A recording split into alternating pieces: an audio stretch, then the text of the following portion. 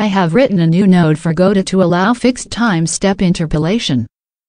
This is a simple scene with a floor, containing a mesh instance and static body, with collision shape, and if we close this we can see a box-shaped containing a rigid body, the proxy, with a collision shape and mesh instance as children of the rigid body, as would typically be the case.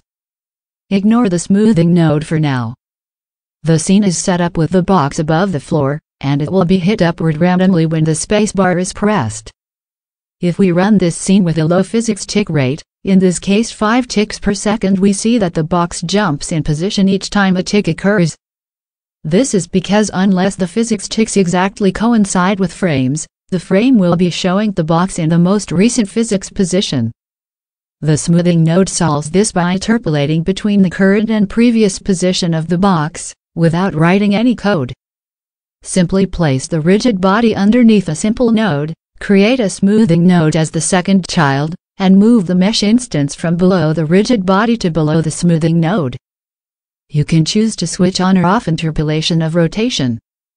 The smoothing node automatically uses the first child of the parent node as a proxy, and performs interpolation for super smooth movement.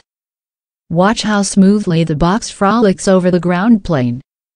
Note that at low tick rates, the bullet physics may make some mistakes.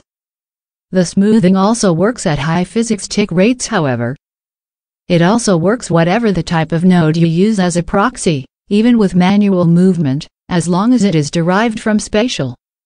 The scene even runs if we lower the physics tick rate to 1 tick per second.